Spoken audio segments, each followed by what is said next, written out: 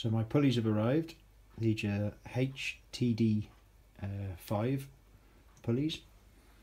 This one is a 28 tooth pulley, 15mm wide, so it takes a 15mm belt. And I've had the machine down to 8mm diameter to suit the shaft on the motors and also the shaft on the ball screws.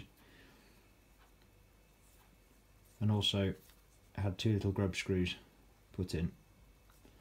So this one, the 28 tooth one, is going to go on here onto the motor, and then over on the ball screw got a 14 tooth one, so half the number, so it's a 2-to-1 ratio from the motor across to the ball screw.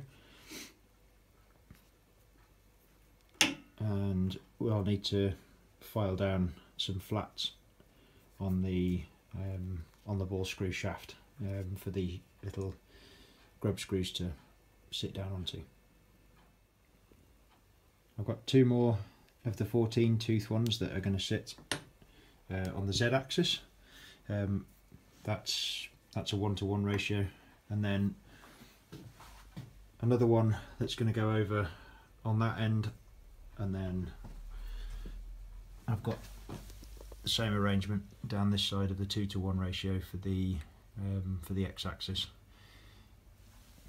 with these little guys to guide the belt as it runs around.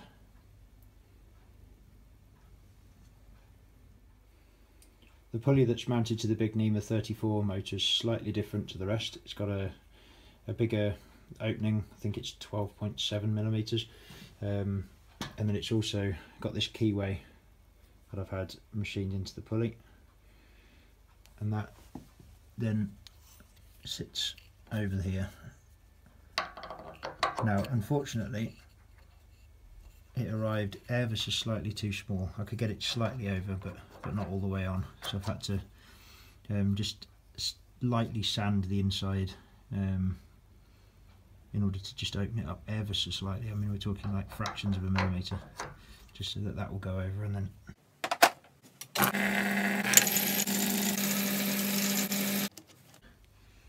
then on the top of this one, again, there's this grub screw which then tightens down onto the keyway and locks it all in place. So the belt will run around the big pulley, up round one of the little idlers, then round the little pulley, then all the way along to the other side, and then all the way back again round the other idler, and then back onto the big pulley. So the motor's then turning both ball screws simultaneously, and that should keep them in perfect time with each other. And then the belt will run around here, around this idler, around this one, all the way over to the other side, round this idler, and then back round again.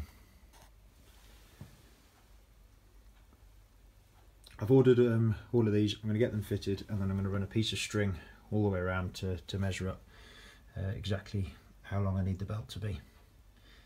I have got it all drawn out on the computer, but I figure it's better to be safe than sorry, and then just measure it in reality as well.